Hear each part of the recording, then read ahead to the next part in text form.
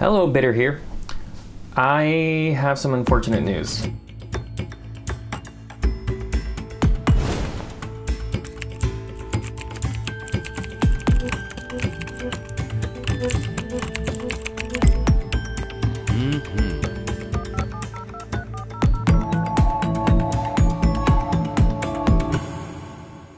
My Pinephone Pro broke, and actually broke in a way that there are a lot of warnings online. The SIM tray / SD card tray is not built very well. In fact, I would say it's pretty stupid. Let me show you. When you open it up, so this is the SD card. Okay, if you can see this right here, this is where the SIM card goes. This is what failed. I can pull this out right now. What you do is you put the SIM card inside of this plastic. Very hard to push in because you have to hold it together while pushing it in here. Very awkward. So I left it inserted in here for probably a year and a half. When I tried pulling it out, it got stuck on the pins right here. Now if you look, I don't know how hard this is to see, but the pins right here got pulled up. And so I ended up having to use a screwdriver to push them back down. And now I tried putting the SIM card in directly as well, and further inside. So these are the pins for the SD card. Some of those got bent too.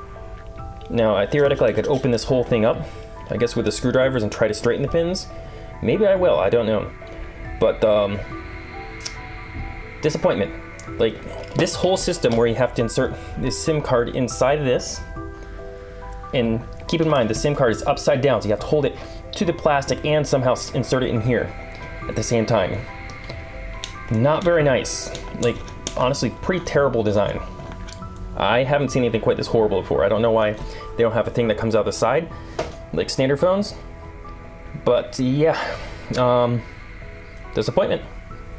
Buyer beware. Coming back to this, if I can figure out how to mount it as a drive and install an OS that way, you'll see new videos on this continuing forward. My next video is planned to be about Waydroid. Even if I can't get it installed in here, I'll be running on an actual Linux system on my computer, using that to demo how you install and use it, which should be applicable to these phones as well. So this phone is a fairly big disappointment. It's $400, which isn't that cheap, honestly. You can get the $200 one, which is not the Pro, but compared to an Android phone, the Android phones have much better builds, and much better speakers, and much better specs. If you're buying this, you are literally donating to helping Linux be installed. And I donated, even I should have had an SD card arrive with this. It apparently did not have any kind of packaging in the box, it was just loose in the box. So I threw it out, apparently. And the Pine 64 people said it was my fault. So I'm probably not buying this brand again, personally. You can try it, it's very interesting. But I think for a lot of people, let's put it this way. There are probably more people running Linux on their phone using the Pixel than there are using the Pinephone. And what that means in the end is the Pixel has a lot better support, a lot more support, and it's probably going to be a better user experience in general. It's great this is coming along, but it's still kind of garbage, and honestly, even if you're running a Linux machine, it was probably designed for Windows, and so it's not that big of a leap or a difference.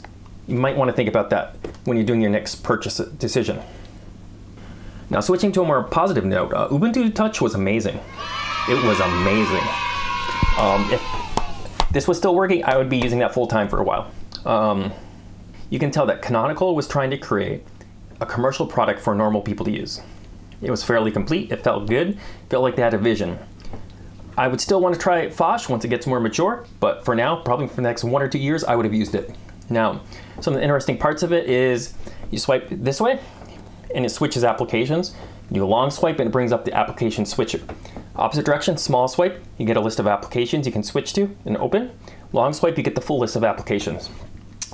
It's very unique and original, and I do like it. On a large phone for small hands, it might be a little bit awkward, but it's also nice in that you don't have to worry about icons on the bottom accidentally clicking them. Because honestly, a lot of the modern applications try to take advantage of that to try to make you accidentally click things where they try to sell you something. So, in any case, if I can't get this working, next time I'll be going over Waydroid. That should be fun. I want to be able to run Line on there, and if I can run Line, that means I can communicate with friends and family full-time on a Linux phone. So I'm excited. All right, thank you everybody for watching. I always appreciate it. Leave comments below on anything you might want me to cover in the future, and catch you all later. Bye.